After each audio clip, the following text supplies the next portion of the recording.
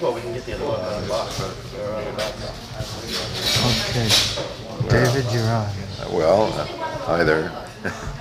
About the book fairs in general. Well, they're a great thing. I've met many people who've become friends and actually sold some magazines from time to time, and we share a whole world together, and it's really what helps hold the small press together. Yeah, you were with the book fair since the beginning. Okay. Yes, I was at the first one, Huntington Hartford, where they had to close the place down. The fire department had to queue people up because so many people were coming in. Yeah, it was great.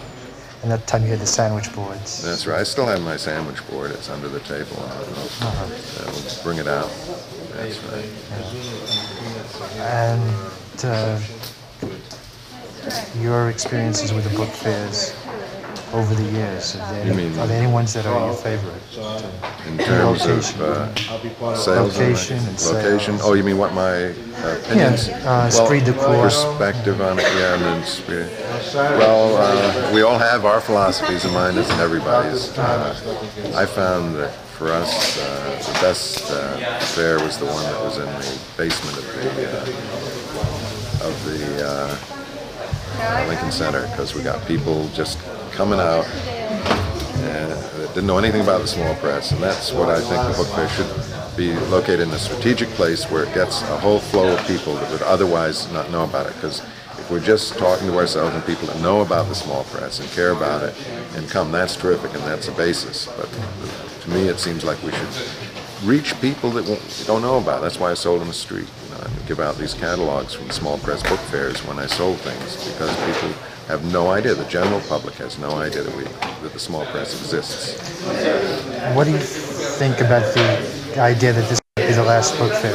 Have you heard that? Yes, I've heard that since it was sent in print to me, a letter, and I think that it's a shame myself, but you know, small press people are strung out, where if you have a convention of ball bearing manufacturers, they get together and they can do themselves some good by getting together. They make money, and they put more money into it, and they make money.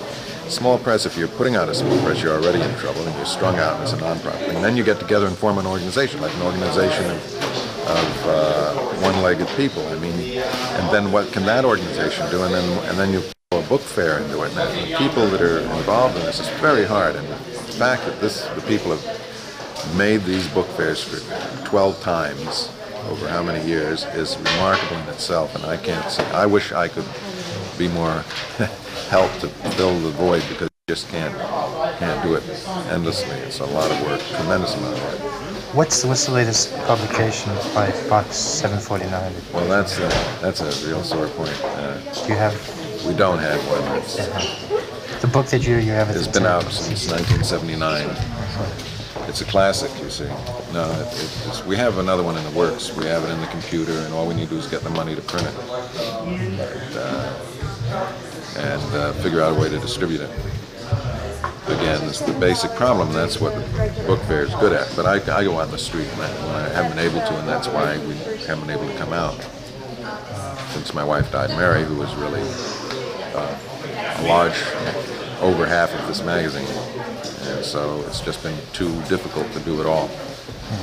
You still have. We still meet every week, and we still read everything that comes in. And I sometimes say that we have a new magazine. So the new concept is that we do the reading, and you subscribe, and you don't even get magazines. You don't have anything piling up on you. We do all the reading for you, so you don't have to worry about these things, obligations to read magazines that pile up on your tables and desks. But I don't really believe that. It's not even that funny. But anyhow, that's what's happening. But we have a good time doing it. And we will have an issue by and by. Where on the streets are you now?